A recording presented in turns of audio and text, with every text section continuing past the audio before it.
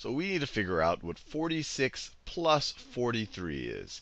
So let me write it down again, and I'll write it like this. 46 plus 43. And what we do here is we just first look at the ones place. We literally have 6 ones plus 3 ones, or you could say 6 and 3. And 6 plus 3 is just 9. 6 plus 3 is 9. So we have 9 ones. And then you go to the tens place, and there's two ways to think about it. You could view this as 4 plus 4 is equal to 8.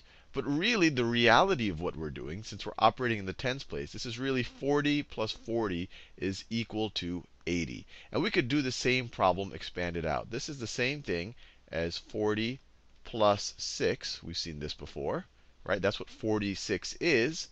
And then 43 is the same thing as 40 plus 3. 40 plus 3. We've expanded these out before.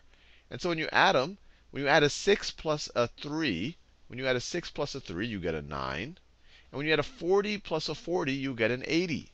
You get an 80. So you get 80 plus 9, which is 89. And the whole reason why I did this is I wanted to show you that you really, because when you're adding 4s in the 10 place, you're really adding 40s. The fact that it's in the tens place represents that or the fact that the 4 is in the tens place shows that it represents 40. The fact that the 8's there shows that it represents 80.